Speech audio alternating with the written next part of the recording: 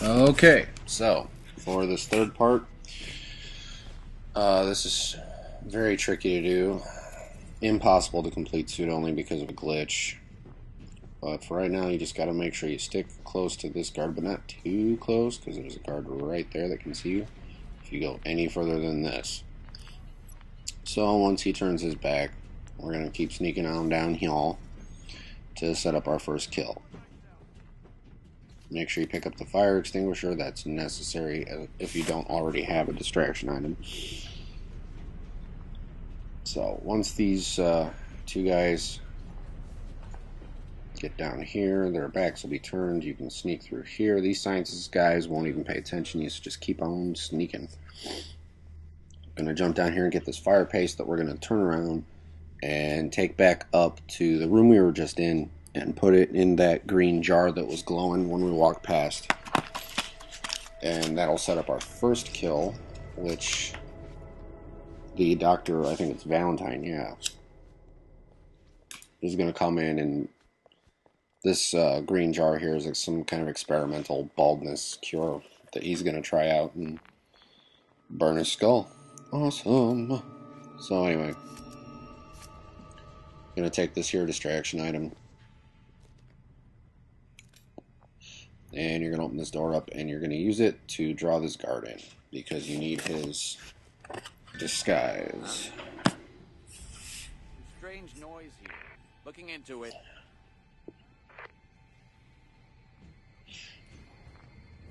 And so yeah, he's just going to sneak in here, and then we're going to take him out, stuff him in this little cabinet over here. You're going to see a little flash in a second that looks like I got spotted. I actually wasn't spotted. That was our first target dying. But yeah, we need this disguise because there's a glitch in the final area where the last target is that prevents you from doing suit only.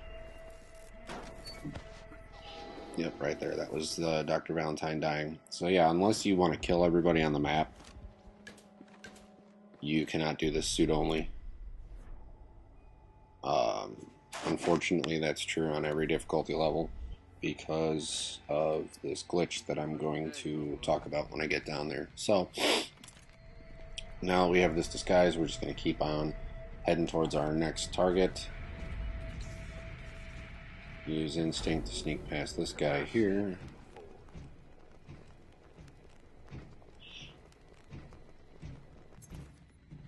And then we're going to head on down this way. Sorry, if you can't tell by now, I'm super paranoid about being spotted, so I check my score like about 1,000 times throughout the whole time playing this game. So, yeah, we're going to head down here. And we're going to take the path to the left. Oh, I forgot to distract the doctor guy. Usually what you want to do is when you first come down the stairs, What's going on here? when you get about here where the syringe is, you want to chuck something over here to delay this doctor guy from moving too far down the line. But I missed the timing on that, so and pick up the syringe for another distraction item or to use to kill your target. This is the problem with suit only. This guy on the table here I just walked past, he'll spot you. His eyes are closed. He's not paying attention, but somehow he can still spot you. I don't know what it is. But anyway, so you want to hit that little computer over there to distract those guys. Head over here, turn on the smoke, and then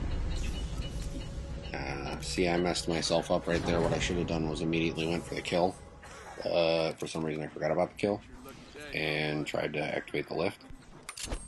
But anyway, yeah, while the smoke is going, just pop that guy in the face. Nobody will see you do it.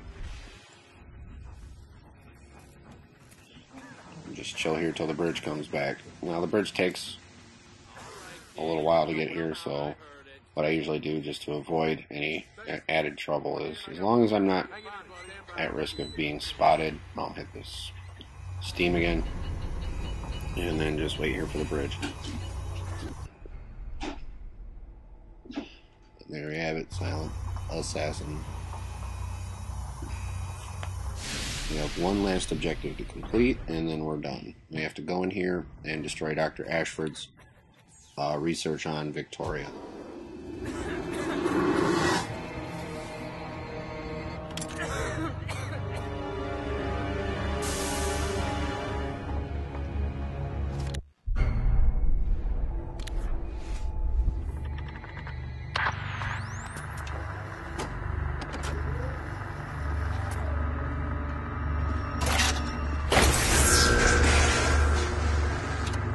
On the surface,